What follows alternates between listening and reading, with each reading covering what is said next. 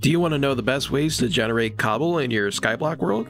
Well, normally you start out with a generator like this. It works just fine in the beginning, but it tends to burn about half of your cobblestone. So one of the first items you should make when you have a little bit of iron is this unit. Get the lava on the top, leaves, a hopper goes right into this chest here. So as you knock out the cobblestone, it goes right into the hopper and into that chest. Simple and easy. This cobblestone generator can be scaled up by adding more lava and more hoppers. A unit that can generate 4 cobblestone is about perfect for efficiency 5 pickaxe.